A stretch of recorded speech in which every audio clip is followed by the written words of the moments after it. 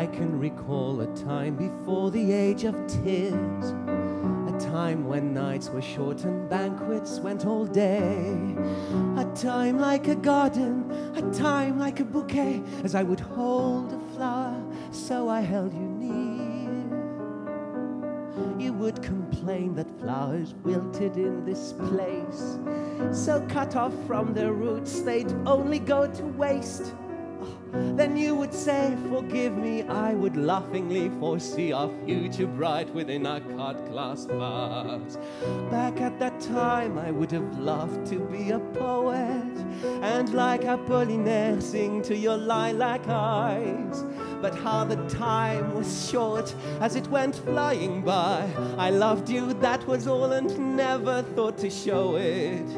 I didn't beg the muse to bring me poetry, I didn't count my fingers or polish the rhyme. I loved you, nothing else, it isn't such a crime.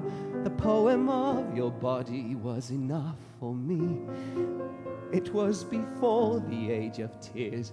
It was a time when flowers were mine. The flowers on your bedside table slowly fade. On your way to oblivion, you are fading too. I only want to lie a moment here with you as I compose a canticle that's most profane. With the help of these flowers, let me find a way to sing of your dear body perfectly portrayed. First take the chrysanthemum burning like the anthem of your hair, the color of an autumn day. Then moving down the face that worry can't attain, across your forehead to the thicket of your brow. Your Venus flytrap eyes are hungry, waiting now to be compared to morning glories after rain. No, rather talk of Columbine, of flowering time, of blues that turn to grey, of colours never dead. The morbid mauve of clematis is still be found there. Let me embrace the sad horizon through your eyes, the colour of before the age of tears. A time when tears were kind.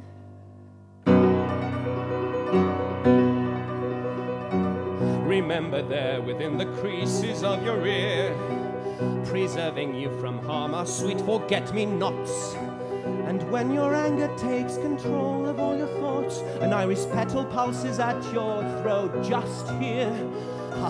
Those sudden fits of anger swept across your face, just like a storm across the tossing fields would race. And then a peony would grow whose boiling blood would flow when you bit your lip in a burst of rage.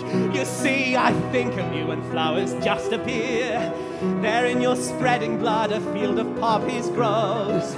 The reds of your body answer me like echoes. When I cry flowers, the word blood is all I hear. Red the heart of Narcissus that your stomach bears. Red is the golden fleece, and red the peaceful glen. Red the carnation which so bewitched Belen. Red is your sex, an endless red beyond compare. Passion has drowned in the age of regrets and tears. The age of tears. I cut your life short as I would a flower's stem. Without a second thought, I stripped your branches bare. I drank the water, dried your flowers without care. As I behold your death, my head begins to spin. This body that I loved, this flesh that tempts me still, will suffer prayers, procedures, and assorted ills. A bouquet on the rubbish heap I find I'd rather keep to flowers made of taffeta and silk. So give me lilies made of pearl or made of tin, dead autumn leaves and plastic roses by the score. I must convince myself as I keep gathering more that the language of flowers is no longer living. There, don't worry, I'll be still, you mustn't smile. To hear my song as sad as a December day.